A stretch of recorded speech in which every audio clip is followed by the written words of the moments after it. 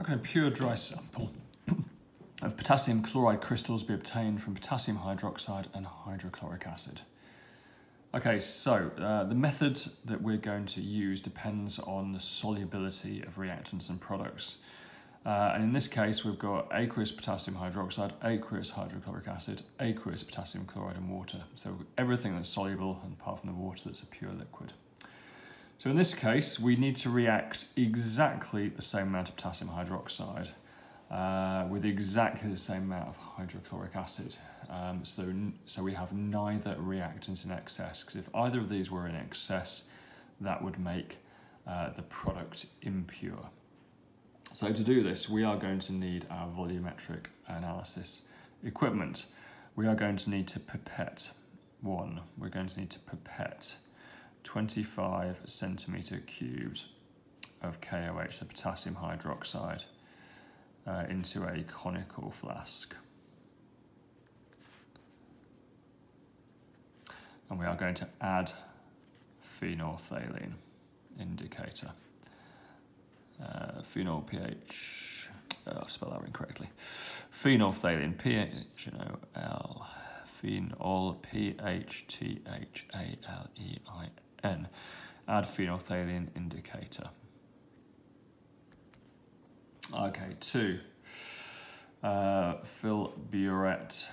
So we're going to need a burette as well with acid. 3.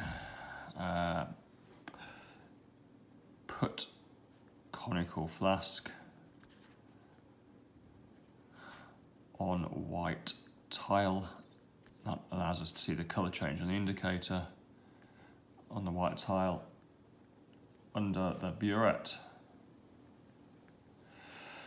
3. Run in acid until 1 drop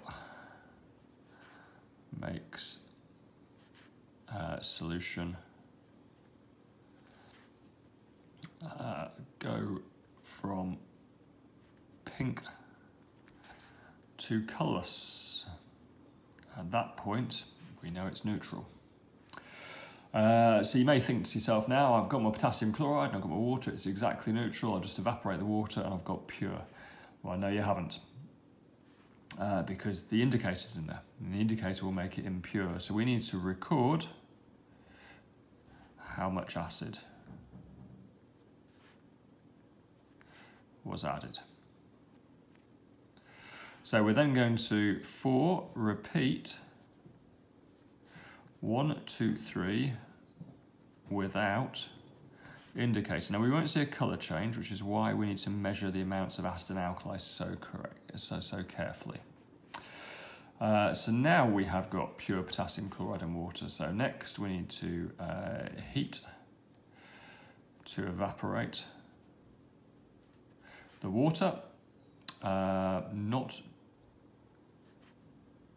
to dryness. Okay. 6. Let cool and crystallize. And 7. Dry crystals between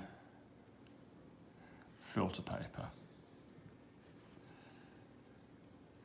Okay, all these questions on ayleshamhighchemistry.com.